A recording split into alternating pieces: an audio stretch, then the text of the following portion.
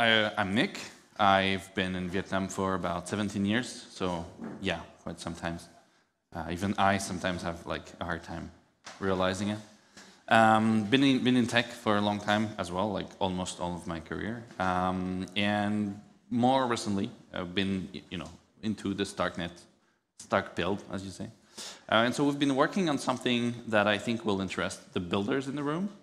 I've been in the startup space for also quite some time, about 10, 12 years. And one thing we don't really talk about in Web3 is building startups, right? We talk a lot about protocols, we talk a lot about DeFi, about Cairo, tech, blockchain, finality, all those things, but not too much about actually building a business on this, and even less so something that is like not DeFi or not NFT, something so like Uber. I remember back when Uber was like a big thing, like startup. Everybody was like building a startup. We don't really have this sort of like vibe in the Web3 world, and so we're building something, and I'll describe a little bit what it is later. But basically, we're building something that helps you build a Web3 startups, but with a Web2 sort of like stack and experience. So you can borrow a lot of what we used to know within the Web3 world, and I'll go through it. So how does that work? No? Yes. Yeah. So real quick, the agenda. Yeah. I mean, the outcome is for you to understand how ZKGraph can help you do those things. And bottom line is, how do you build a Web2 startups today? And how can, what is the pain part of building a Web3 startup? And how can, we help make this easier? So obviously, if you want to build a Web2 startups, you need a product, right? Most of the time you build something for people, users. So you need to, talk to users, build assumptions. Users want to, fun story. I was thinking about those Seums. 17 years ago, you had to hail a Seum here in Vietnam, and they were everywhere and asking you, do you want a taxi, right? In Vietnamese, and most of the time you would say no, I don't want a taxi, but sometimes you would say yes, but most of the time you would say no. Now all of this is gone with Grab and Gojek and whatever. So that's kind of the assumption, is people don't really want to do this, they just want to be on their phone and in the comfort of their home. And so that's the assumption. The hypothesis is people will get enough value within this new hailing service that they will be willing to give value back, and therefore value extraction. You validate this. Typically, you have multiple hypotheses, slightly different or sometimes very different, it depends. And you want to prove them, right? So you want to go out and try that service to get a sense of what you're going to build is actually available or not, and people are actually going to pay for it, potentially.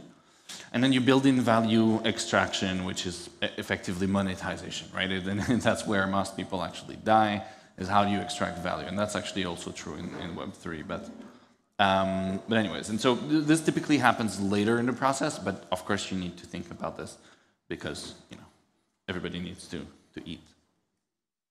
And so once you have this product you want to build, then you have to go and build it, right? So you design your UX, you build your front end, right? That's where the tech part happens. You build your back end.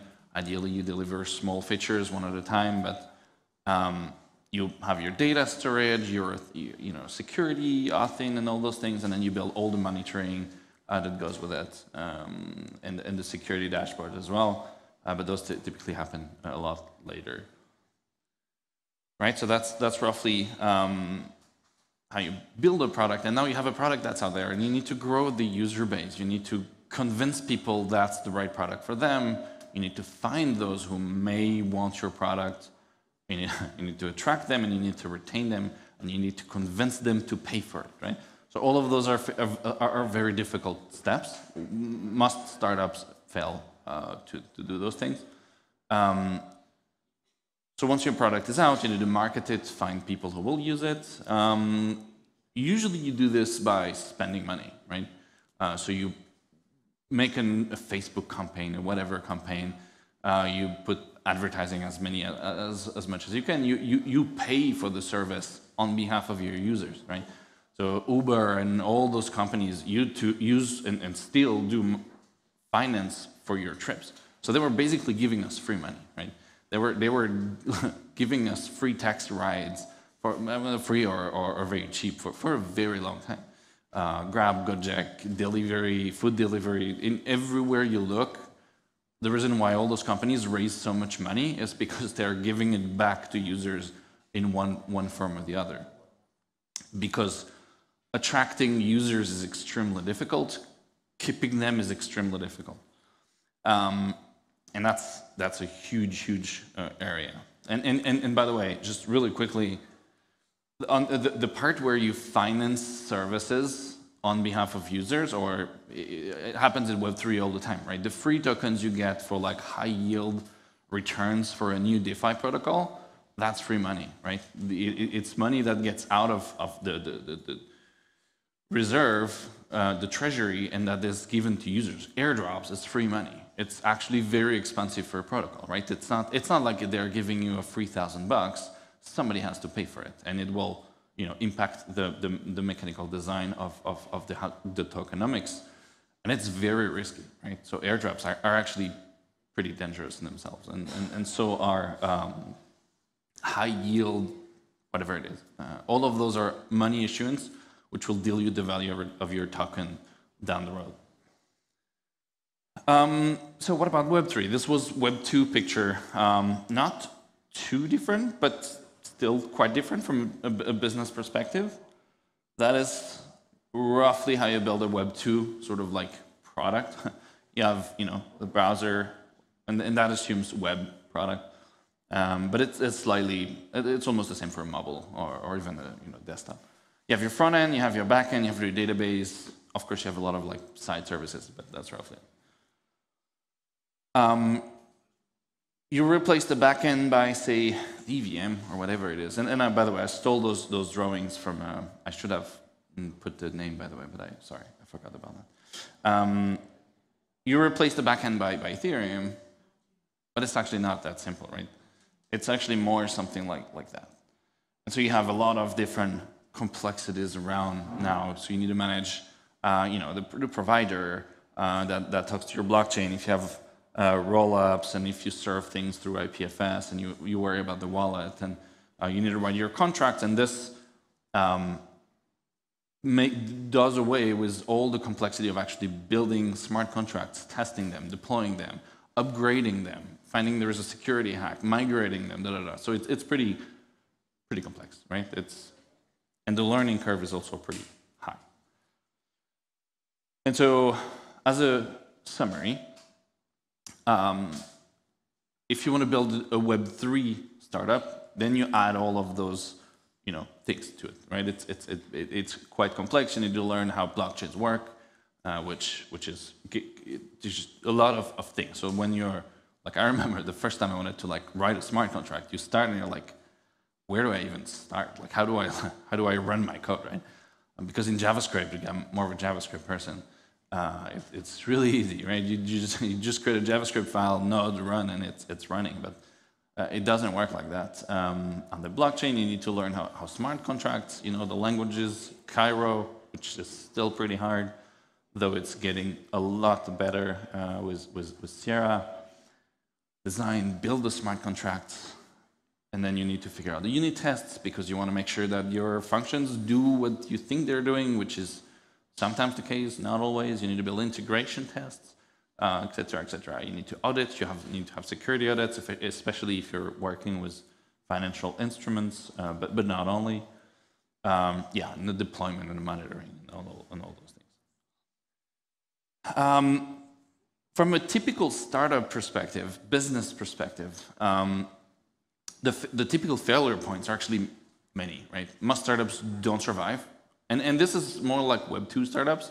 Web3 is probably slightly different just because you can issue new money, which still doesn't mean that you survive, but you have a little more flexibility. versus a Web2 business. And sorry, there's a lot happening here, but yeah, no users, low users, right? How many businesses have tried to attract users and ultimately had not enough to even make enough money to attract the next fundraising? It's very challenging. Building your back office, I don't know who have worked in a startup within you guys, but typically in a startup, you want to go fast. So the first version you build is a sort of a hack, and you build something that just works, and you don't really care about the technical depth and the documentation depth and all of those things. You put it out, you have success, you find some success, then you need to rewrite everything just because the first one was just so hackish that you need to rewrite this. And I've seen this in almost every startup I've worked at. It's very, very costly, very, very complicated as well. Security, not enough funds, etc., etc. Internal conflicts is more the social layer, but also, and that's where we want. And so, all of this to bring you here, which is a bit of a rough segue. I could have probably gone in slightly smoother, but in order to address some of those things, and which one I will show you afterwards, but we're building ZKGraph, and ZKGraph is basically a knowledge graph on Starknet, and it's a knowledge graph in the sense that picture it as a shared graph database across every business, right? So imagine you have your Facebook data, you have your LinkedIn data, you have your TikTok data, blah, blah, blah, you have your Pinterest data. All of those things are in separate databases, none of which can interact. None of those users can interact.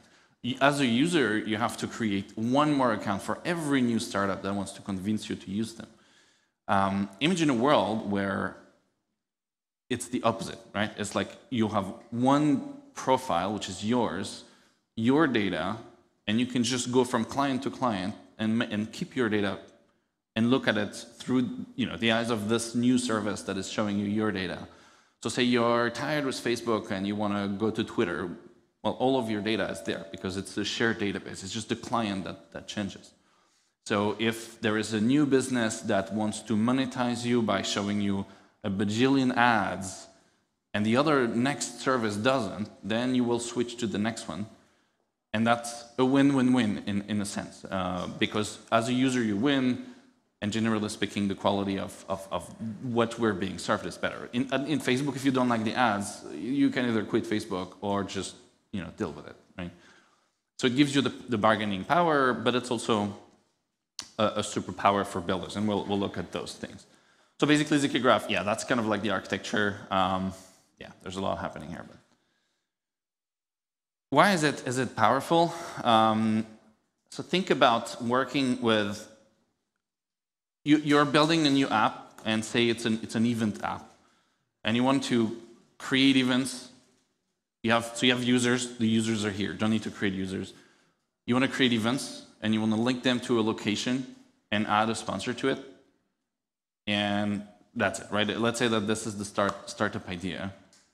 Once you've modeled your data, which is here, the people already exist, but you have the event and the location, for example, then the only thing you need to do from a client perspective is roughly this snippet, right? So you create your event, you link it to this person who is an organizer, so Lady Gaga just organizes this event. You link it to this other dude who's a sponsor for that event and has taken the gold package. Those are purely examples, right? And when it's done, which means the transaction has been finalized on the blockchain, you just refresh your UI, right? And so it feels like you're working with an ORM or anything you're used to today as a Web2 builder, but actually in the background, it's going to call your provider, it's going to call the smart contracts that have been already deployed on the blockchain, it's going to create a new instance of an event with the params you've passed here, create a relationship between them, and basically filling your database, but you actually don't know, right? So the user is going to see, do you want to confirm this transaction? Yes, but as a builder, you don't even know it's here. You just know they've done it because it's been finalized here, right? And so that's kind of a superpower because you have the abstraction. You don't even need to bother with like creating a smart contract, reading, like testing it, all of those things we've seen before, It's all done here, right? So, and yeah, so that's kind of a superpower.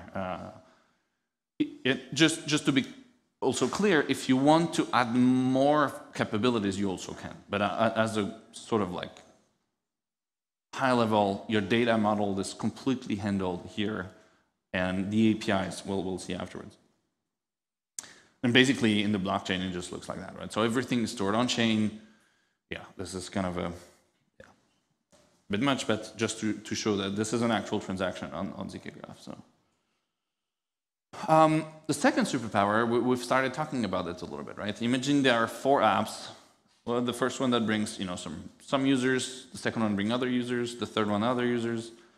Well, every time a new app brings more users, it's shared across, so everybody wins, right? So if you have, anyways, so everybody wins. So everybody has an incentive to bring more users because your users are possibly going to become the next person users and reverse. So it's a win-win-win in sort of an equilibrium where everybody has an incentive to just bring more users and help others to bring more users because everybody wins. So it's, you have a user base that is ever growing, and of course a network effect on this, because the more users, the more apps, the more data, the more utility, more apps, more users. So it keeps on growing. You can also compose on them, right? So let's say in the event management that we discussed earlier, so that's roughly how you model your data. And that's just simply an example. It can be way more complex or even simpler than that. Say there is an app, somebody builds a Google Maps or Maps, whatever, and stores all the locations that are in Saigon, right? Well, suddenly in your Meet app, you can use all of those locations and still create data on top of it. So you link, you increase the knowledge graph, and everybody who adds a little bit to the graph adds for everyone. So it's compounding value. And of course, infinite composability within the protocol itself. And this is an example of an app, hypothetically, within the ZKGraph ecosystem, but because this is on-chain, other non-ZKGraph apps can also use that data if they want to, because everything's on-chain. So, yeah, definitely a superpower in my opinion. Security, right? Doing an audit on your contract is pretty hard and expensive as well. So here, because we're building on primitives and extending those primitives and abstracting them for you, there is a lot of the code that you don't actually need to like re-audit, right? All of the testing, all of the unit test, integration test, and those I'll have all been done. So you will have some stuff that you can add to it, some smart contract logic and stuff, but it greatly reduces the amount of work you have to do to get out the door. Guilty Gyoza was talking about sharing primitives. That's probably something we can definitely gain there. Because those core primitives will be shared across every contract. So, Ease of operation, right? And so this is slightly voluntarily kind of minimalistic, because of course it doesn't mean that you will just rely on this guy, because you will have a lot of other services, and you may also have off-chain data. You may also have a lot of things. But if you've ever set up like a cloud system for a startup, it is a lot of work, right? Like from just purely just thinking about like authentication, data, networking, all of those Kubernetes. I mean, there's just so much work, right? It's fun, but it's also a lot of distracting and very expensive work. And then you need to maintain it. Every time there's a new upgrade, you need to maintain this all the time. So it's much, much easier to just abstract all of this data storage to the blockchain. And it's not entirely the blockchain. Back to this thing here. So there are GraphQL APIs right here, which are off-chain. But all of this is handled already. So we centralize a lot of the operational burden. Centralize is the wrong choice of word here, but what was the right word? When you like put it in, what I'm looking for a word. when everybody can use something that is like shared across. Yeah, I'm looking forward. I'm losing. Whatever. I'll find it. The other thing is that it's a great experiment platform, right? So if you have, say, 1 million users, and I hope we'll get way beyond that point, but we're not there yet. Let's say there's 1 million users, and you have an idea, and you want to test it, right? And you want to test two hypotheses that people within this sort of crowd, say tech people in Saigon, right? So given that you had events, and maybe you have an app that shows people's skill in a sort of a LinkedIn of sorts, you identify tech people within Saigon, and you want to test two assumptions, right? So within your client itself, you can have two sets of features and show randomly half of that, I mean, however you want to set up your A/B testing, but existing users, different features for different people within the same group, or maybe different groups. I mean, however you want to set it up. But basically, you have a lot of freedom to experiment things. That also means you have a lot of room for improvement and for failure, and you can iterate much faster than you would in a Web2 startup, right? You can, of course, still do A/B testing experiment in a Web2 startup, but generally, you don't know anything about them before you do the test. Not always true, but it's actually very, very hard.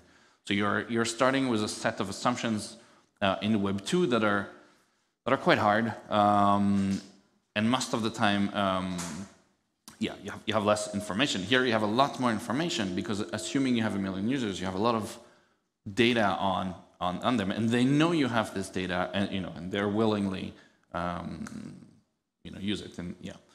And I'm not, yeah. One thing I want to clarify here with regards to the data, not everything is public, so there is some content of privacy here. But anyways, we won't touch about this here. But not everything is public. But the public data, people are aware that it's public. So yeah, so you're free to use it without worrying of crossing the line of like privacy, things like that. Yeah, and so that's, and there's more, and there are also caveats. I won't touch about them. You feel free to reach out to me if you want to know more. And yeah. So call to builders, basically it's an ecosystem, right? It's a graph, shared knowledge graph, and it will grow in value for every new builder on top of it, and never one will get value from it. So every builder will get more users for every other builder. The user will get more utility for every new project that comes in. And yeah, so a call for builders, if anybody is interested in experimenting, practicing, building a Web3 startup with a Web2 vibe. Yeah, that's a very valuable platform for you. One thing I forgot to kind of talk about is that it can pretty much model everything. So if I haven't really thought about this, but I think you could build a DeFi startup on top of ZKGraph. It's typically thought for anything that contains knowledge in there. So it's more like adding knowledge, like knowledge about where you've been, or your friends, the experience you have, and things like this. But yeah, so you could model anything. Yeah, one of the things we really want to see at ZKGraph is non-DeFi apps. Like, yeah, a lot of DeFi stuff happening, and not enough non-DeFi stuff happening. Yeah. Yeah, so I think that's it. And then, yeah, you can learn a little more here and reach me out here or on Telegram. Yeah, I think that's it. Yeah, that's awesome. Any questions? Any question? I don't know if we have time for questions, or I'd love to know if, I don't know, who thought this was interesting? Out of curiosity, thank you. Yeah? And you don't have to be polite, just like out of curiosity.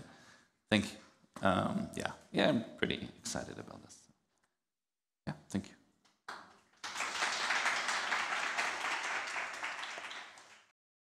Yes, I'm Nick from ZKGraph. I've been in Vietnam for a long time, in the tech space for quite a long time. Been in the blockchain space for about 1.5 years, though I've been following since 2017. it's been really interesting. I was at the Biddle Asia for the last 2 days, and now the Starknet conference, and it's been pretty cool to see some very influential people, some great talks, and actually pretty big crowd, bigger than what I would have thought. So it's nice. Lots of tech people. Yeah, it's pretty cool. Been very nice.